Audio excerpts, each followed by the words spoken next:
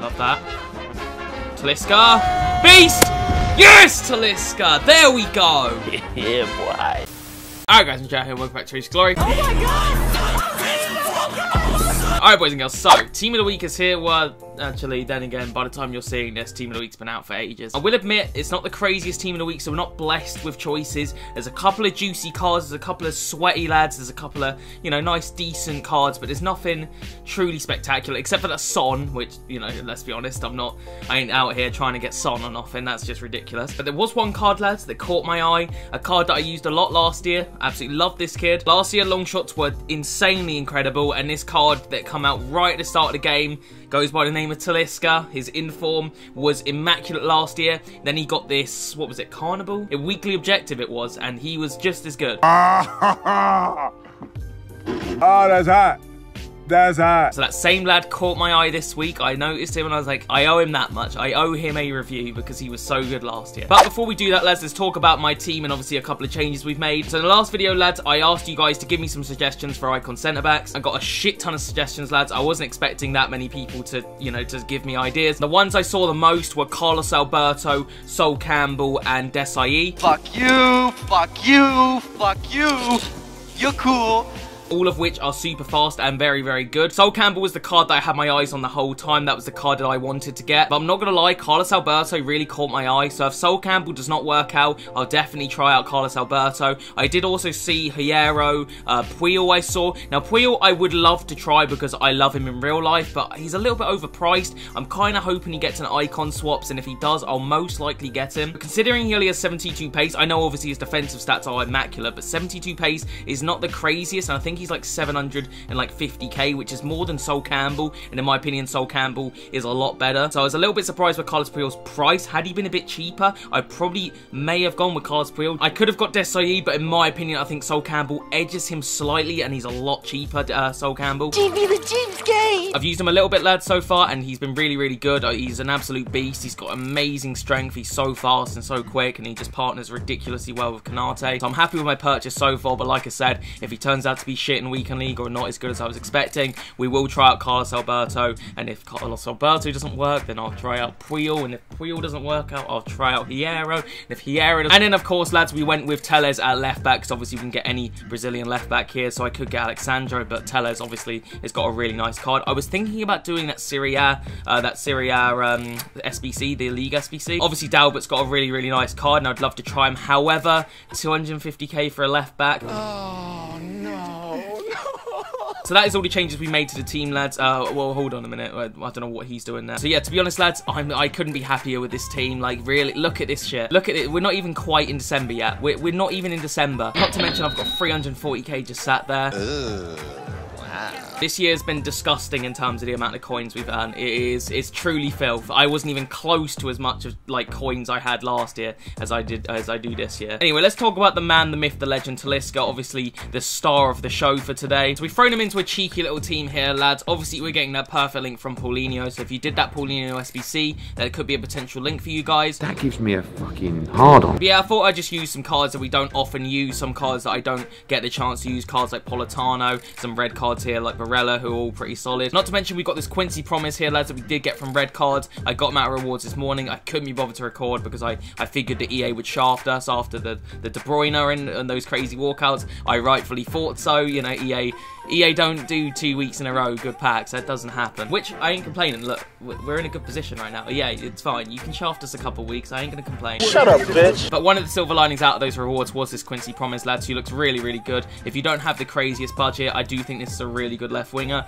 4-star weak for 5-star skills, so, you know, he's got skill moves and everything. Great finishing, great long shots, really good dribbling and pace. Just a really, really decent little card. I think he's like 20k now, which is ridiculously cheap. I thought we'd try out someone a little bit different, someone I usually would never go with. Who the fuck is this asshole? Fits the team chemistry-wise, lads, and he does have some really interesting stats. I mean, the defensive stats are impeccable. The physical isn't great. It's not great. His pace isn't great either. What the fuck is that? Yeah, I'm not gonna front. I don't think De Vrij is gonna be great, but he fit the team, and I kind of just wanted to try him. Why not? Now, you guys haven't seen the video yet, but I just recorded a squad builder video, and it'll be out in a couple days. But we used Donnarumma in that squad builder, and he was genuinely tragic. Like, the worst goalkeeper I've ever seen. So this is his final chance. Like, if he's shit in this video, he's getting in an SVC and we never see his face again. That's just what's going to happen. This is his last chance. Yeah, that is the team we put together, lads. Nothing too crazy. I think what we're going to do is we're going to switch into a cheeky 4-1-2-1-2 as we usually do. I've already set this out.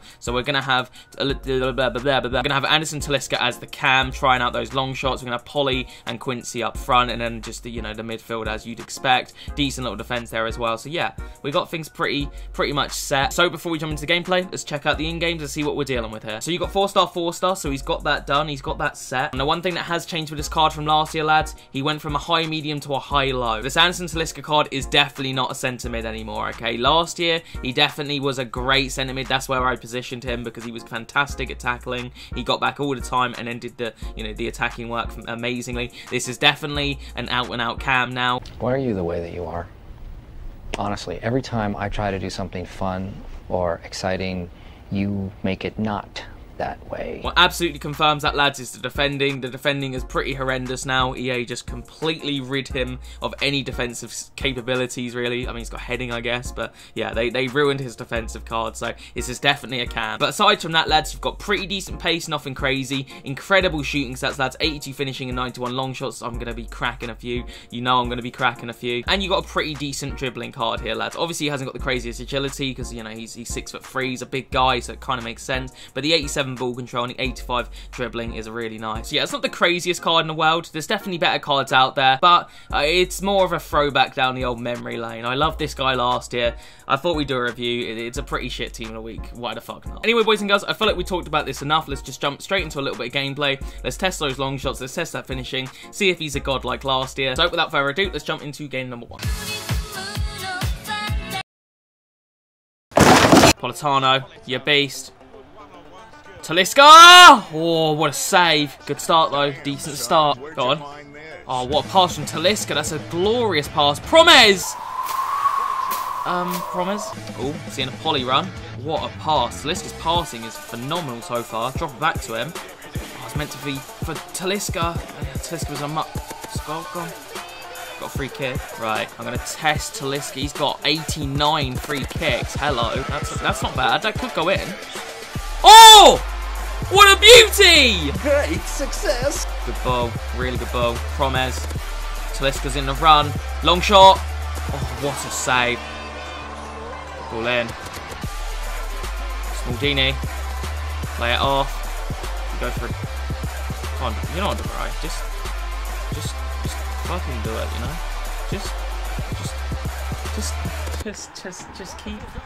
Just keep doing that, and just, what the fuck? Right, I gotta leave, okay? John, we just started, come on, man. Listen, there's a lot to see in this life.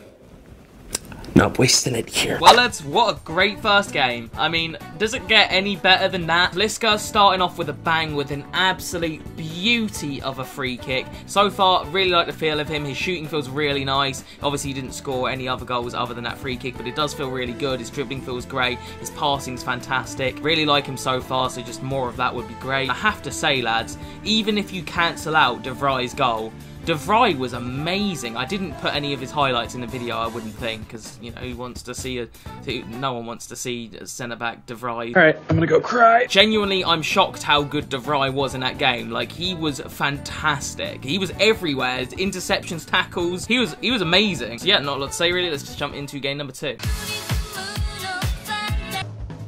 Hello there. What? What? Everybody stay calm. What's the procedure, everyone? What's the procedure? Stay calm. Wait. Everybody calm down. Oh, what a tackle. Come on! Anyone! Talisca! Ref, if that's not a penalty, then what the hell is? It's a penalty! You must be fucking joking me! What a ball, please, Promes. This is you now. It's all you. Come on! What a finish, lad. Cracking stuff. Got 1-2. Love that. Talisca. Beast! Yes, Talisca! There we go! Yeah, boy. Come on. Smaldini, you've been turned like a fucking muppet by none other than Lukaku! For fuck's sake! No! I've missed! I was just trying to skip the replay! Frick! Frick! Frick! Frick! I think you need to calm down. Win that.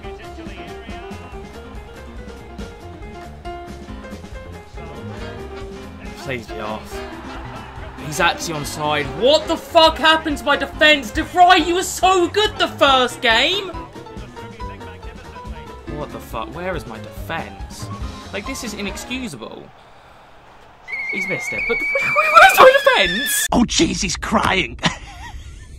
Well, overall, boys, the team performed pretty abysmally in this game. I mean, it was a shadow of how it performed in the first game where we got the guy to rage quit. De Vrij? What happened to De Vrij? He went from the biggest surprise of the year to what he looks like, a pile of shit. The fuck you say to me, you little shit? As for Talisca, honestly, Talisca did nothing wrong this game. His passing was really good. Honestly, it's my favourite thing about him. I think is his passing.